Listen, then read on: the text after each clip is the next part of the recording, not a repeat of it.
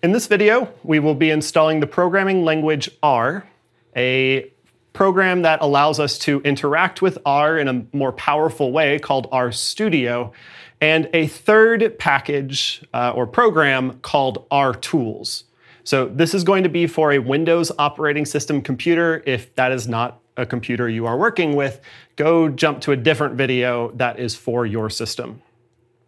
So to start off, we are going to download the R program itself. So yes, it is the language, but it also has a standalone program that we need to install.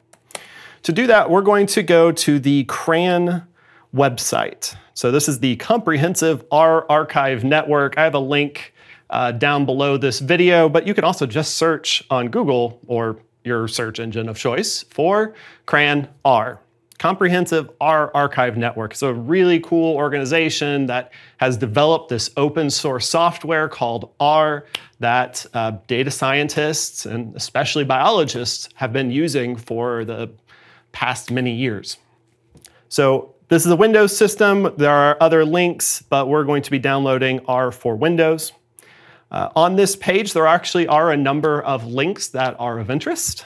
This base link is where we're going to be getting the installable program itself. So we'll be going into that in a minute.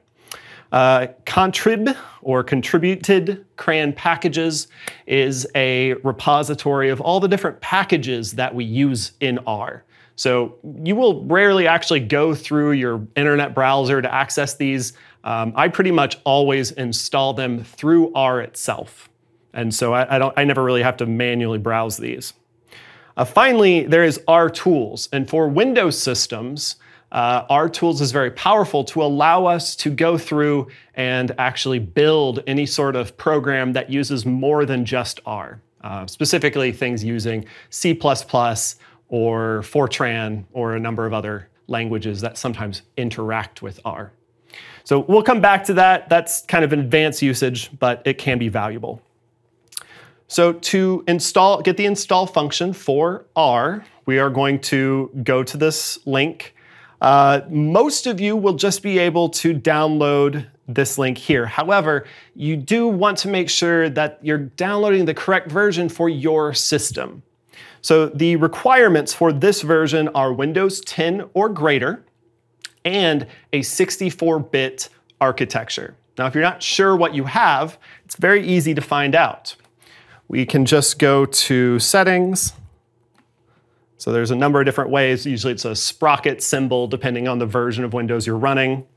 Then we'll go to System. I'm going to scroll down and go to About. So About is just telling us what's going on with our computer. Here I'm using my UT computer. However, what's important is that I know I'm using Windows 10, so that means I'm meeting this version of the operating system. And I am using a 64-bit system, which is right here under System Type. So you're going to be looking for either 32-bit or 64-bit. So that has to do with how it uses your memory on the system. It's actually very important. However, for your considerations, you just need to make sure it matches the version of R you're downloading. And the reason why is because ever since R4-2, it no longer supports 32-bit operating systems or architectures. And so you will need to go to a previous version, which is available here, and download an appropriate version for your version of your computer. So in this case, I am on a 64-bit system. I am using Windows 10, and so I can just download this version. You'll notice I already downloaded this ahead of time, so I'm just going to move on. But that's all you'd have to do is click that link. There's a few other considerations. If you are using like Windows 7 or 8 and you do have a 64-bit system, there is some additional software that you can read about right here that you may need to install. Again, it's dependent on your system. If you need help, reach out to your TAs, reach out to your instructor. Okay, so the next thing is that RTools, since it's on the same website. So I'm going to back up and go download RTools. So in this case, I downloaded R-4.2 4.1. And so that is greater than 4.2.0. And so this newest version of RTools is appropriate. Now, if you had a previous version of R installed on your computer, I would recommend upgrading just because it helps us be consistent. I am implementing this class with the belief that you have this newest version of R installed, so you might as well go install it. On the other hand, if you are not able to download that version, you can go click on this one. If you really have to move further back in time, there's even older versions. So once I get here, this page is a little confusing. There's a couple different places where the link is stated, but these are separate links. This one down at the bottom actually links to the source. So if you actually are interested in some of the code that is running in here, you can go look at that. However, to install RTools, you just want to download from this link. And so just clicking on this will download the file. It's quite large, so I'm not going to start it up right now. I downloaded it ahead of time. So the next thing we want to download is RStudio itself. So that is how a lot of you have probably interacted with R in the past, if you've interacted with R much at all. It's because RStudio is a really nice way for visualizing what is happening in R. It's a graphical user interface, or a GUI, if you want to pronounce that.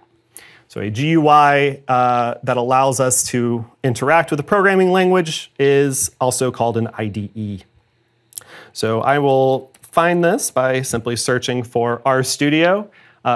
Interestingly enough, at the time of recording this, they announced they would be changing the name as of the day before.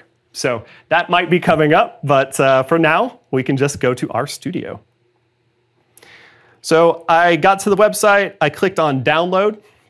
This will actually be the link that I share below this video.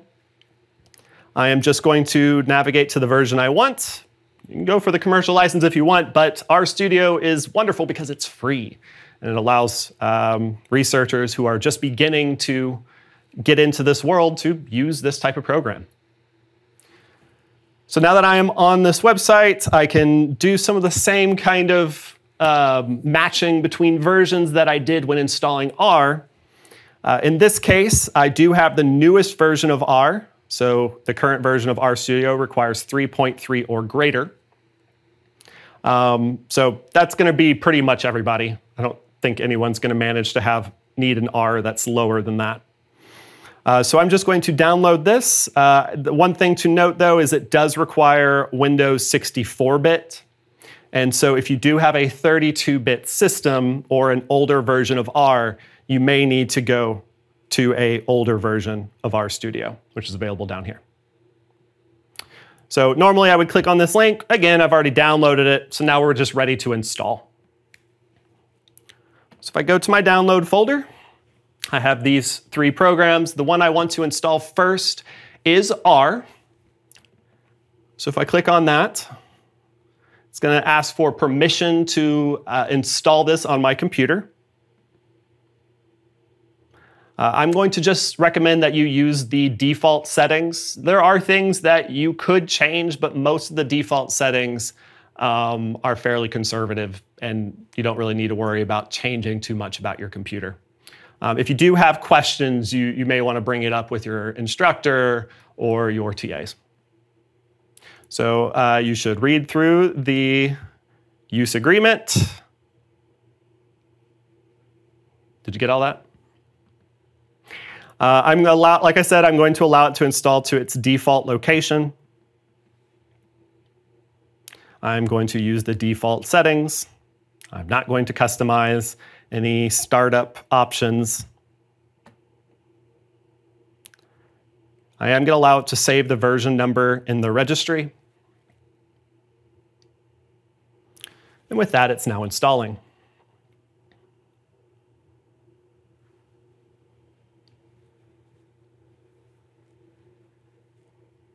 Fantastic. So it is now installed, and you can test your installation by trying to run it.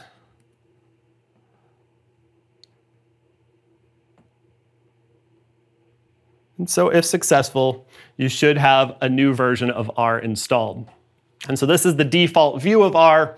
It's not very pretty, and if any of you ever used R before, you'll notice it's much less pretty than RStudio. So we're going to supplement our installation with some extra tools. So I'm going to exit out of this. Install RTools. This one's going to take a little bit longer than the rest. I'll explain what RTools does in more depth, though, as it's installing. Again, I'm going to allow it to use all the default parameters.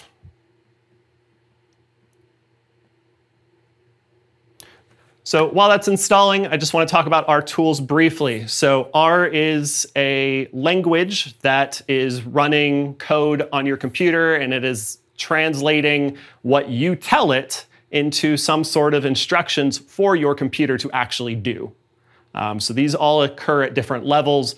The goal of R, though, is to be very interpretable to a human. So we can sit there and we can type in a language that makes sense to us. However, your computer doesn't think like a human. Your computer thinks in binary, not in chemicals. And so it will need to be translated into something the computer understands. So that process occurs through R. However, there are other languages that R programmers can also use to do certain tasks, things that maybe R isn't as good at, or simply they want to kind of bypass that whole interpretation step and go closer to what your computer actually understands. So the languages that are commonly mentioned in association with RTools are C++ and Fortran, both of which are just lower level types of computing language that allow you to communicate with your computer a little bit more closely to computer language. So RTools allows you to build packages that are written that way. These are usually going to be custom packages or kind of cutting edge material that hasn't been prepared for just general use by the population. However, if you're doing cool research, that can be really powerful. In fact, some of my favorite programs are perpetually stuck in that in development mode. And so this RTools program becomes very valuable for those type of implementations.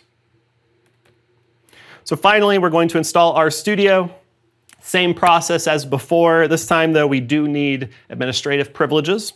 There are some standalone versions of RStudio that if you really can't get access to administrative privileges, you can try and find. I do not recommend them. RStudio is a very nice program, and so it can be valuable to just communicate with your system administrator and get it installed.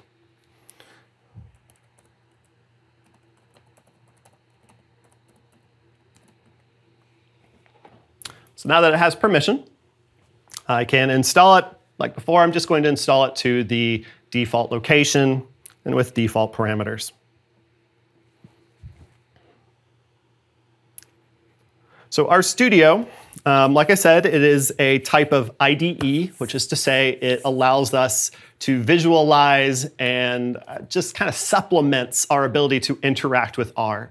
It just adds functionalities that make it easier and more easily understood by humans who are not experts in this language. And so for our purposes in this course, that's appropriate. So now that my tools are all installed, I'm going to launch RStudio. RTools is really only needed when you are installing outside packages that haven't been prepared for your computer's architecture. And so for most of you, that's not going to be a concern until later in this course. I'm not really going to go into it in this video. But once you have this installed, you are all functioning. If it looks something like this, it can be different colors, slightly different things may appear, but as long as this loads, you have gotten everything functional. And if you're not sure if R was correctly updated because you had a previous version, it should tell you the current version that you just installed at this location on the screen. So with that, that will be the end of the video. Thank you so much.